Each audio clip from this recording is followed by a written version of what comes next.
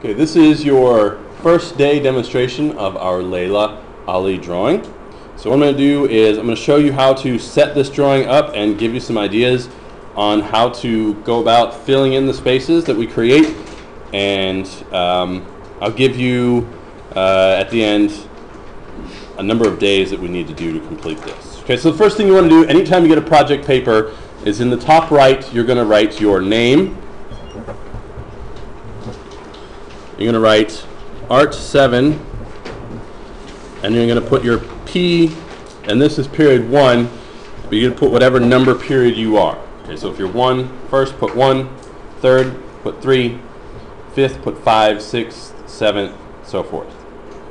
So this is your heading. This will be the back of the paper. Okay, and this is a free space here.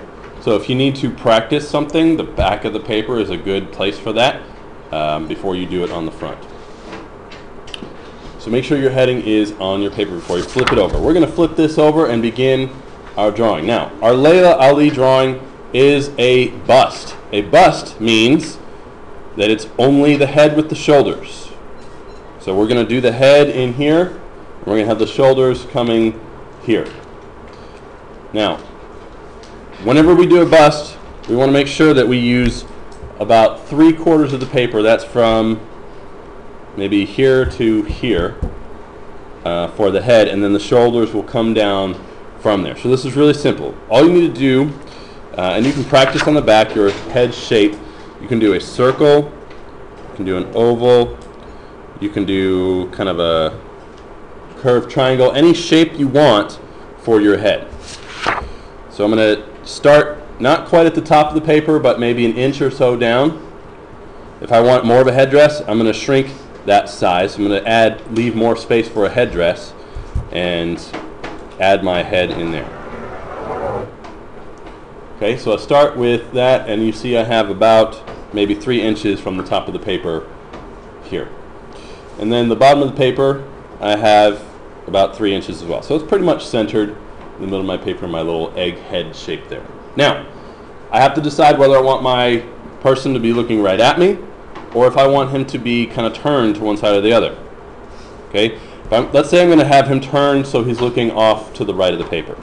I'm going to start with my shoulder line here, coming from the edge of the circle down to the edge of the paper.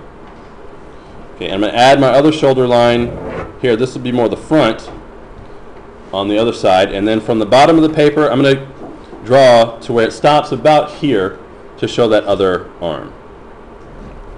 Okay, and this kind of turns him to the side.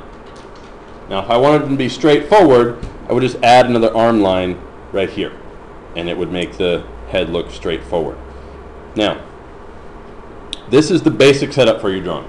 Really simple, really easy. From this point, you have to decide what goes where.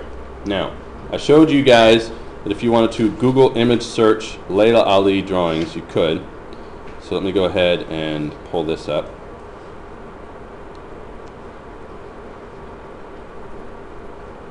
Laylah Ali drawings. Okay, I'll show you my Google search, Laylah Ali drawings. This is my phone here, and I can see that when I click on view all images that it gives me lots of good ideas. And I can even see here one of the first examples is a student example. Okay, now there's a little more color to this.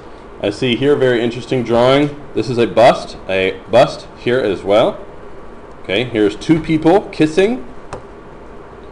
So I see lots of different drawings from Laylah Ali as I scroll down, and I can use these for inspiration as I try to draw. Now, we talked about not copying.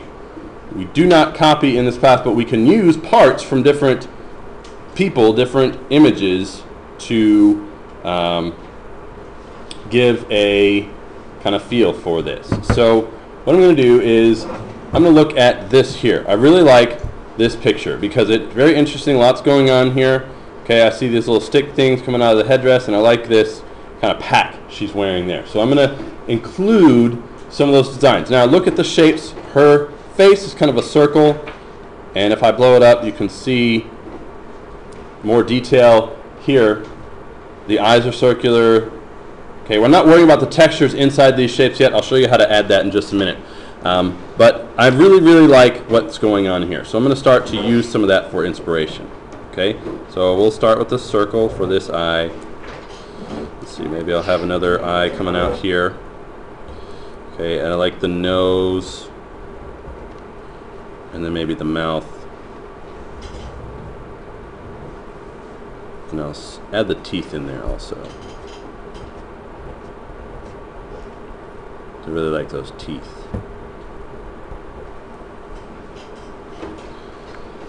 So if I'm going to do my eyes similar to those, I need to add these little slits like this. Okay, and then the iris goes inside, and then the pupil goes in there. Okay, and the same thing over here.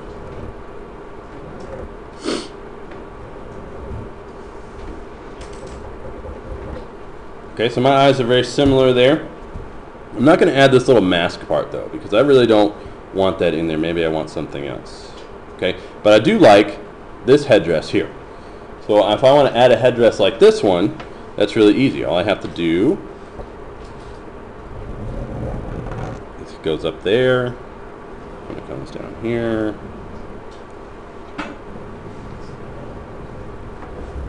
Just like that. Okay. Let's see. Go back, find another one that I like. Click here.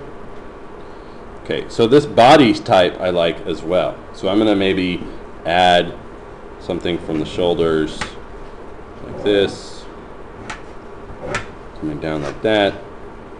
Maybe add the arm, just like that. So I'm creating these shapes based on what I see in the drawings. I'm going to add a little bit of hair here too, because I think that hair is pretty cool.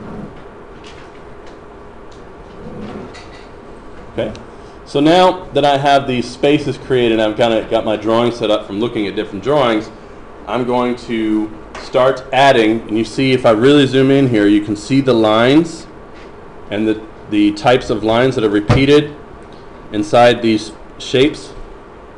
Okay, very detailed in there, lots of repetition. Okay, so I need to kind of think of a pattern that I'm going to do, and I can look at different ones to get different ideas. Here's another one here. Okay, lots of lines that she's using, some very interesting patterns.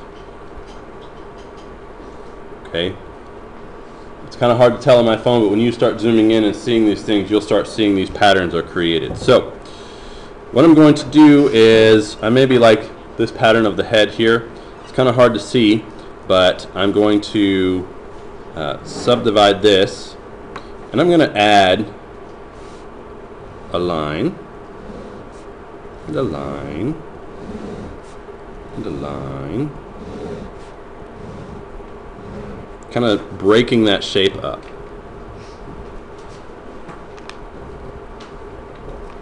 Okay, and inside each of these little spaces I'm going to do a pattern. Now when I look at this here, I see lots of circles in here that are very close together. So I'm going to start adding those circles in.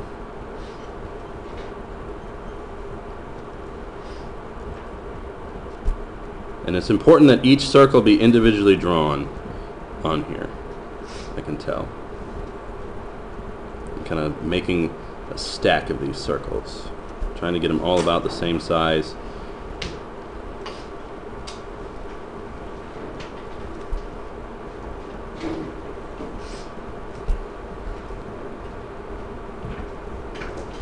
Okay, so you see where I'm going with this, and I'm just kind of going this direction with those rows of circles.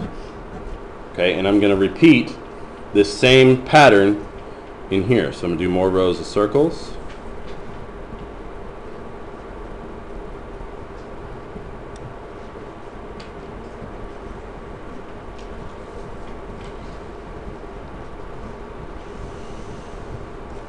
I'm going to do them all the way through. We'll do them all the way up through there. Okay, so each one of these spaces here would get that circle treatment, whatever type I choose. So you can see the different treatments that she uses in her drawings, and you can make some up yourself as well. Okay, the way you make them up is you just choose shapes and lines and you repeat them. It's a pattern, very simply. So if I want to do the hair, I'm just going to draw a line that follows this line very closely. Okay, same thing, next line. Make sure that that line stays parallel.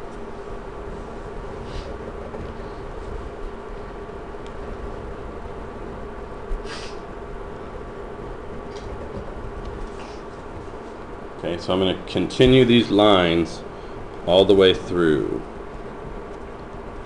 Okay, and then some spaces I may want to leave blank, but you can go through and look and see, add things as you want to. This should be kind of spontaneous.